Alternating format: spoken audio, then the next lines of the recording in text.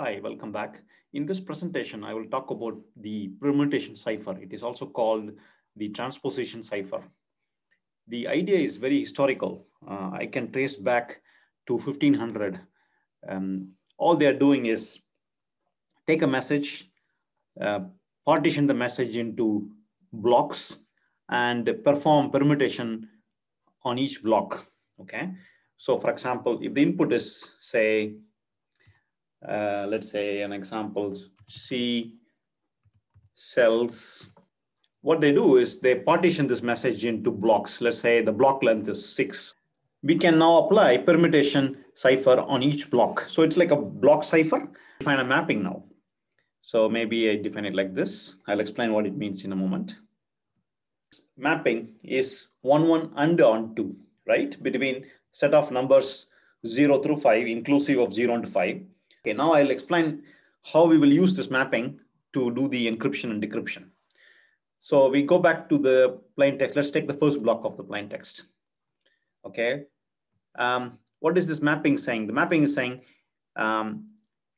take the X column, X is 0, right? So what shall we do? In the place of the first input message character, we take whatever value is at place number 2. Okay, that's the meaning. So because 0 corresponds to 2 here, okay, that means we need to take the second character of our input. So what is the second character? Recall, this is index 0. This is index 1. In the place of the 0th element, I need to put the second element, okay, which is nothing but E. So now I'm going to do the mapping. S, H, E, S, E, L is my input. And I will be mapping this as follows. S will become, in the place of S, what am I supposed to do? I'm supposed to replace it by the second character, which is nothing but E. Okay. And in the place of 1, I need to get the fourth character, which is nothing but another E, because it's shown here. And then in the place of second, I need to take the 0th character, which is nothing but S. So if this is the input, this will be the output ciphertext. Okay. The decryption is now easy. You need to, of course, you need to know this mapping, right? And you go backwards. Okay. Let me now show you how the decryption process will work.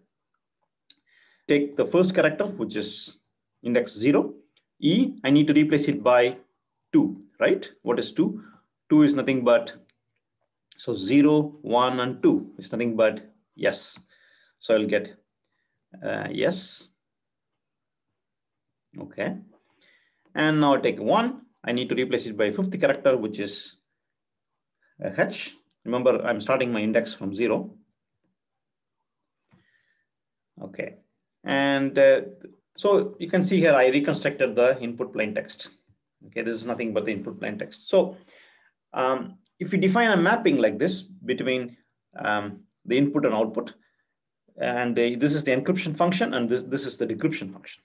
This part is the what is leaked though is that if you look at the for example, if you look at number of times yes occurs in the input 2 times, you will see that, and there exists also another character which occurs 2 times. Yes, E occurs 2 times. There also E occurs 2 times.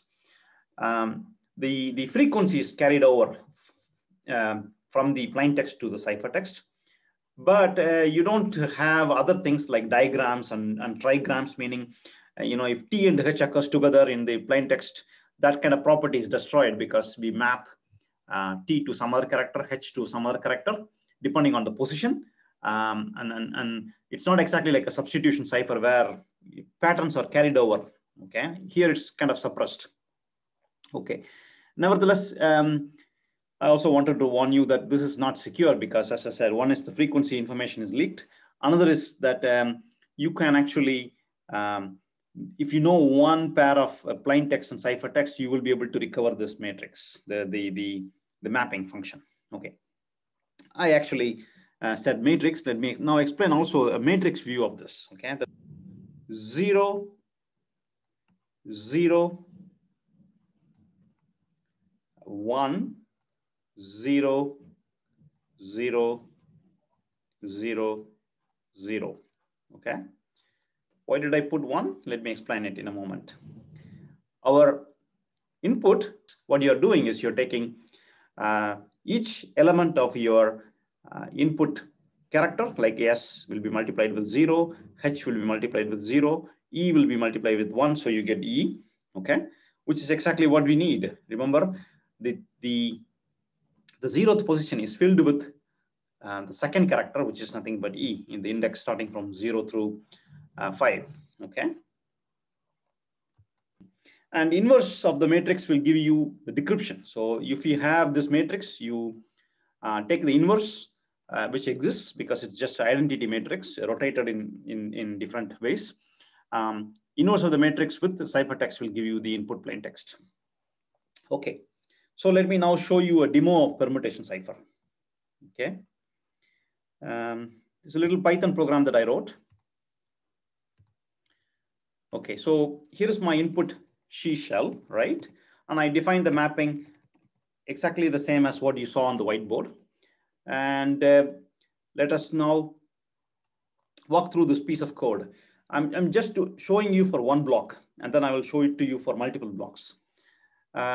We need to make sure that the input message is same as the length of the mapping. So if we have 6 input characters, we need 6 characters in the mapping.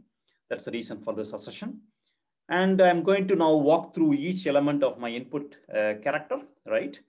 And based on the mapping, like for example, the 0th position of the output will be based on the value of the second character. That's basically the message of mapping of I, right? When I is 0, mapping of 0 is nothing but 2. And message of 2 is nothing but 0, 1, 2 is nothing but E. Okay, so now let's run it.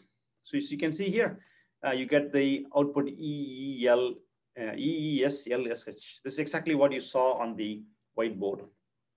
So we take the input and we permute. That's basically the idea of permutation cipher. Okay. So if you wanted to extend this for multiple blocks, which I have programmed it here, let me show to you how I did that part very quickly.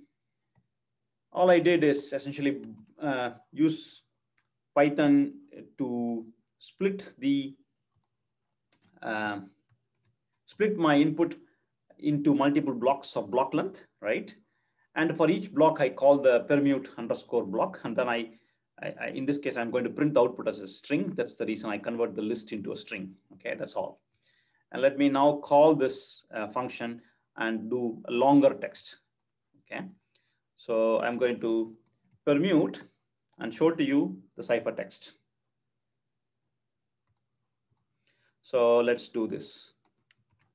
I have the longer text here, and I'm going to do permutation of block length 6 at a time.